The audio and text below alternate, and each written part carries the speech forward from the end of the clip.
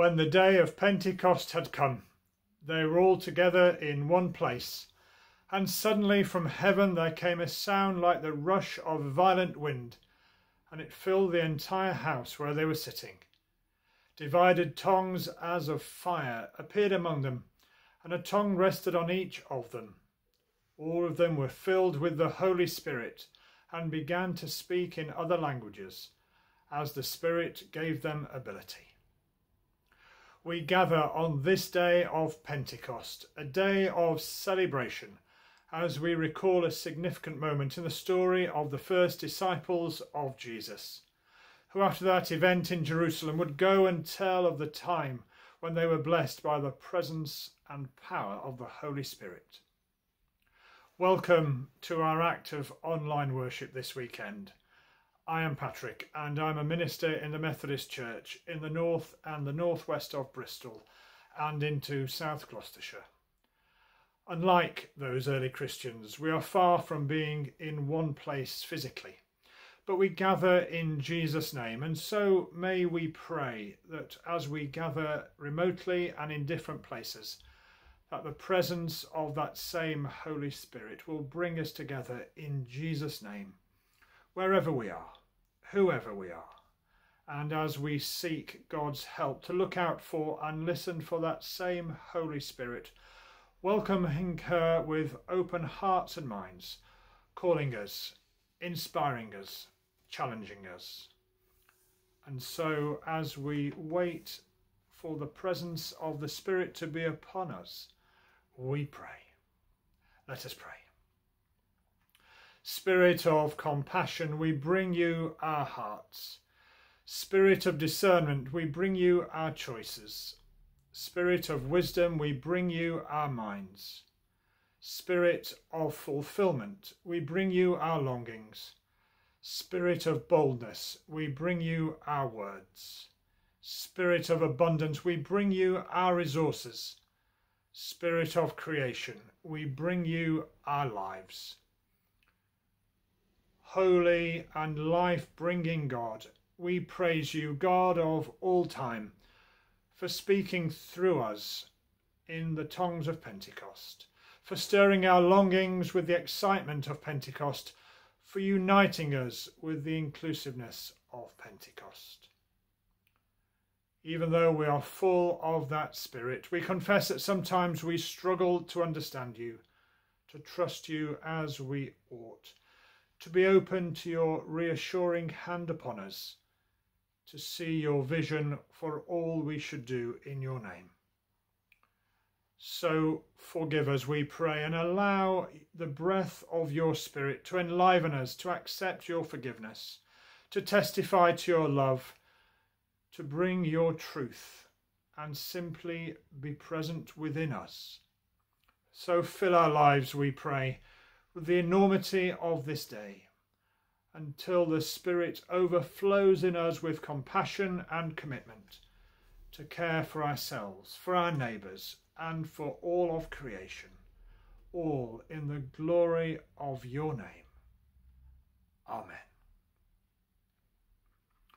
We began with words from the book of Acts, telling of that day of Pentecost. And I'm grateful for Tim Baker from All We Can, who shares more of that story with us now. When the day of Pentecost came, they were all together in one place. Suddenly, a sound like the blowing of a violent wind came from heaven and filled the whole house where they were sitting. They saw what seemed to be tongues of fire that separated and came to rest on each of them. All of them were filled with the Holy Spirit and began to speak in other tongues as the Spirit enabled them.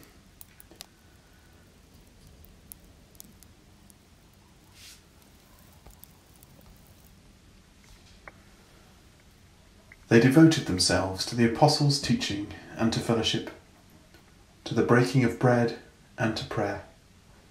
Everyone was filled with awe at the many wonders and signs performed by the apostles. All the believers were together and had everything in common. They sold property and possessions to give to anyone who had need. Every day they continued to meet together in the temple courts. They broke bread in their homes and ate together with glad and sincere hearts, praising God and enjoying the favour of all the people. And the Lord added to their number daily those who were being saved.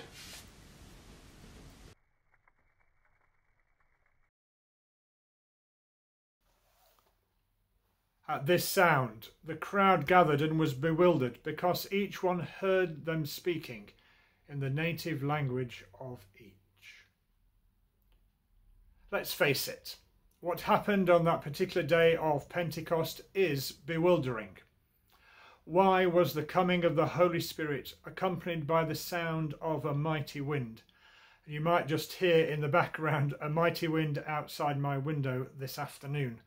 Perhaps it was simply a day like today, with a gale or storm raging around. But why does it end up that day of Pentecost with people speaking in languages not previously known to them?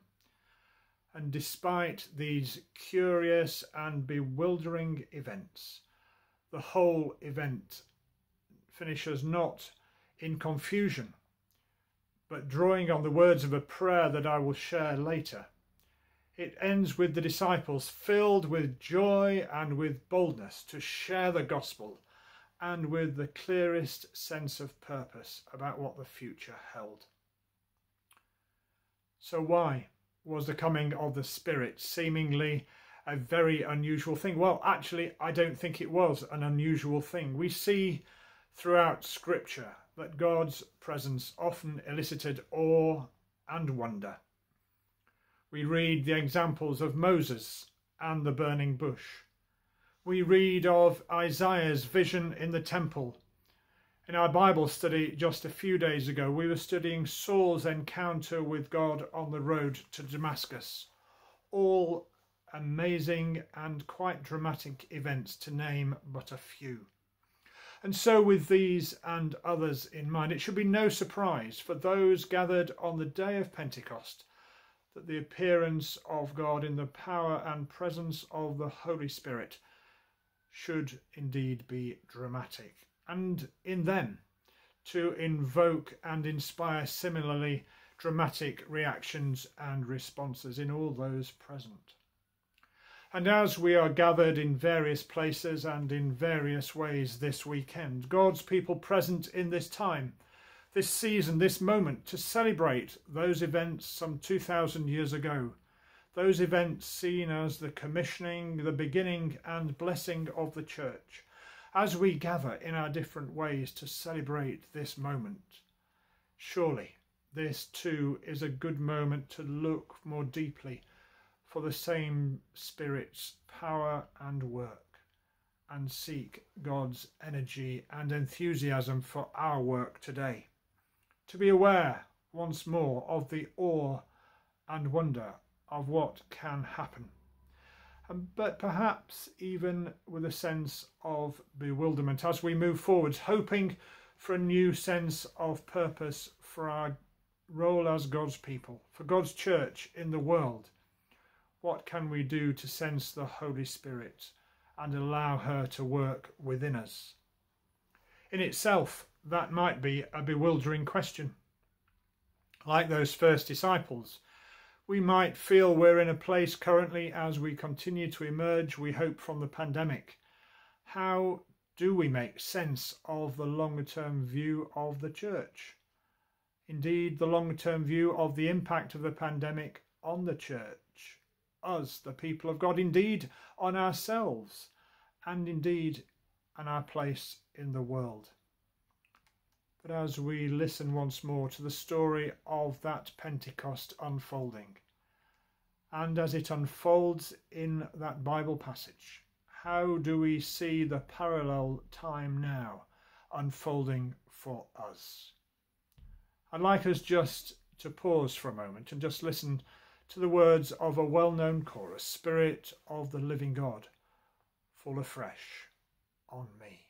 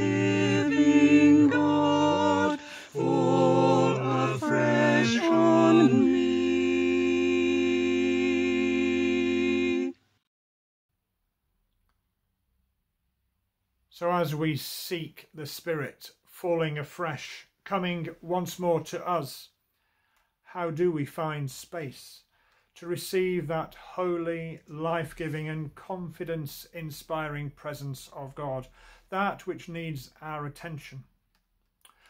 One thing I've been able to do a little of this week is to find a little space for myself and my relationship with God. I was encouraged by the time I spent in the middle of the week with some colleagues from the Methodist district here and around Bristol. We had a quiet day, or perhaps it would be better say just a quiet few hours, because we were using Zoom and the session was just set up for a few hours, acknowledging that perhaps 4 hours staring at a screen may not be the best thing to do. But we had some time spread out over the middle of the day on Wednesday, just allowing ourselves some time and space with God. This time of the year typically is just a little quieter in the life of a minister. It's quieter in the cycle and rhythm of ministry in general, and it was really a good time just to stop and listen to God for a little while.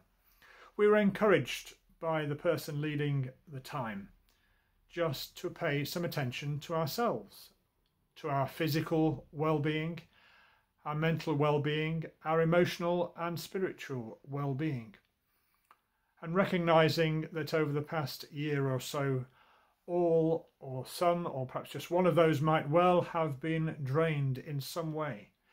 Just to acknowledge that some or all of those might not quite be in the right place. And to offer our thoughts about that prayerfully, be that just speaking aloud in our own space, of course, with God, simply just thinking things through with God in mind, or perhaps artistically writing it down or drawing something or doing anything else for that matter which might just be done creatively. And having done so, to simply lay those down before God. And therefore, having laid them down before God, to provide some space in those aspects of our lives to be opened up to the presence of the Holy Spirit in our everyday and in our current existence, sort of acknowledging where we currently are. And I found that quite revealing just as I reflected about all those aspects. As the time together moved on, the person leading us said, well, actually, as we approach Pentecost, now you've made space by putting those things down, decluttering perhaps, tidying out the attic, to use the name of a well-known TV programme. Now you have got space for God to come and inhabit yourselves, to allow God's Spirit to come within you. And as we mark Pentecost, just to allow space for your being to be energized, whether that's physically, emotionally, spiritually, mentally, and just allow God's Spirit to come back within you. And that was a really helpful just few hours. It got cut short a little bit by something going on at home, but actually it was nonetheless certainly very helpful. And as we mark this time of the church year, as we mark the coming of the Spirit at that Pentecost, it is a time to celebrate, but perhaps almost a time, as we naturally do sometimes at times of the year, just to pause and to look back a little and just see perhaps where we are and how we might move forwards in hope. Many of you know that one of my roles here in Bristol is to be the Chair of Trustees of the South Bristol Church and Community Trust, otherwise known as the Withywood Centre. If you don't know Bristol, that's in the southwest of the city, and on the site of a former church in that part of the city is now a big community centre which does a number of things, including hosting its local church, but also hosting one or two community things, including some NHS practices. One thing we've done as trustees over the past few weeks is, just like I did with my colleagues the other day, just have some time aside to, in one sense, draw breath. Draw breath at the end of a really busy period for us as we collectively have been dealing with the pandemic and its impact on the centre. And we had just a moment to celebrate what successfully had happened over the past year, adapted to any number of things, to give thanks for those who've contributed to that, but then spend a little time just looking ahead, thinking about what we hope for in the next few months and perhaps into next year and perhaps even a little beyond that for the work of the Trust and the Centre. And as we did, we looked forward in hope and laid before God our hopes for the future and the hopes for the future for the centre, but also for the community it serves. In the churches in which I minister, we've been doing similar things too in various different ways over the past few months as well. And we do those in hope because we have the knowledge of the future in God's hands. And I wonder when those disciples gathered in Jerusalem for that day of Pentecost, in the weeks after Jesus' death and resurrection, what they hoped for. Time and again in the accounts after Easter, we hear that they were locked away, that they were fearful, they were worried, potentially isolated and alone. So when they gathered, I wonder whether they thought that the Holy Spirit would come in such a dramatic and life-changing moment. But actually it did. The Holy Spirit came, and in that moment, in that time, in that space, they were filled to overflowing with that Spirit and released not only of all those worries, anxieties, of all those fears, but they were released so much that they were filled with boldness and courage to speak with joy, which seemed to just overflow in their conversations on that moment and in the conversations which followed. And as we celebrate Pentecost today, surely that is the good news, firstly for us. It's the good news for us individually and as God's people. But I think it's also the good news for the places in which we live, in which we work, and in which we serve God. And just as God saw those first disciples as people full of potential, let us allow ourselves to sense that same Spirit, to allow ourselves to be touched by her and not to hold back, not to hang on to the bewilderment, not to be fearful of being rejected or ridiculed because we share the good news of Christ, not even the fear of not being good enough or unworthy, but allow God's potential in us to be released by the Holy Spirit within us, so that we, like those first disciples, are bold and confident, not only to identify the people and places we know about who need to hear the gospel of good news of Jesus, but that we will have that same Holy Spirit within us, giving us the confidence to do so, to speak and to act with the knowledge of what God has done in our lives, and bring ourselves and them and all before God. Amen. And so let us pray, and I invite you to respond simply with the word come. Each time I say, "Come, Holy Spirit," to join and say, "Come." Spirit of grace, we pray for your church today, especially for the witness of all your people. Breathe new life into us, grant us a clear vision of faithfulness. Come, Holy Spirit, come. Spirit of grace, we pray for those who suffer today, all who suffer for their faith, all who suffer in body, mind and spirit. Reveal yourself to all in need with comfort and peace. Come, Holy Spirit, come. Spirit of grace, we pray for the nations of the world. Grant to those in authority the gifts needed to speak clearly across divides, to bring healing and calm, to bring peace where there are wounds and discord. Come, Holy Spirit, come. Spirit of grace, in quietness we offer to you the people and places on our hearts this day.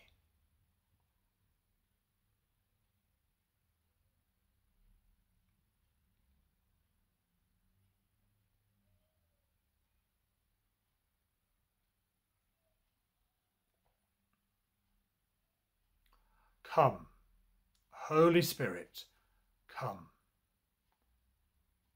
In faith and in hope, we offer these prayers to you, Holy God, and through your Holy Spirit, may we be emboldened and envisioned to see your work, to hold your vision, and bring your kingdom here on earth. And we offer these and all our prayers as we say the Lord's Prayer in a version of our choice, as we join together. Our Father in heaven, hallowed be your name. Your kingdom come, your will be done on earth as in heaven. Give us today our daily bread. Forgive us our sins as we forgive those who sin against us. Lead us not into temptation, but deliver us from evil. For the kingdom, the power, and the glory are yours, now and forever. Amen. Before we sing our hymn, one which reminds us about a large crowd, in one sense singing together, but also written by Charles Wesley, who at the end of May 1738 felt a new sense of the Holy Spirit on his life, and then a few days later his brother John very much the same. And as we sing that hymn, I'd like to say thank you to members of the Festival Choir at St. Peter's Pilning who have prepared and recorded for us this weekend. And to Dottie North, a local preacher from Victoria Methodist Church in the northwest of Bristol, who has prepared our written devotions this week. And please do read those. There is a link to them in the description below the video. And so we listen or sing, Oh, for 1,000 tongues to sing.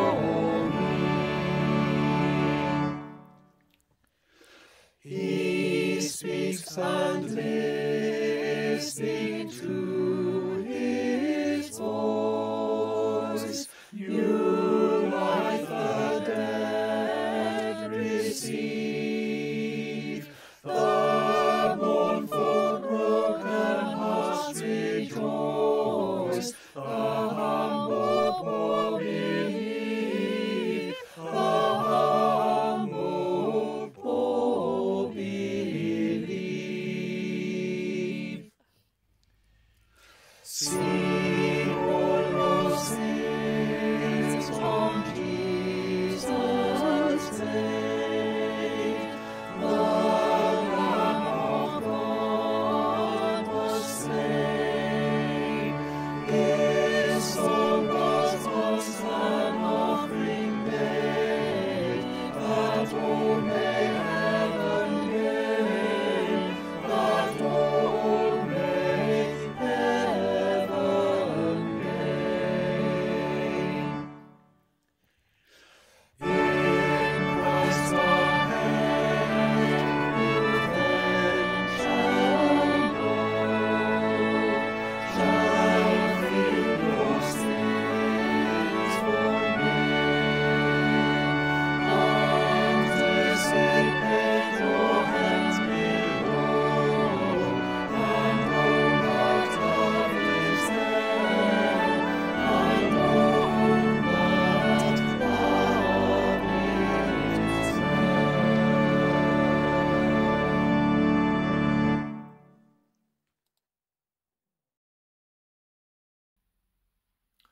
Almighty God, who on the day of Pentecost sent your Holy Spirit on the disciples with the wind from heaven and with tongues of flame, filling them with joy and boldness to preach the gospel, send us out in the power of the same Spirit to witness to your truth and to draw everyone to the fire of your love.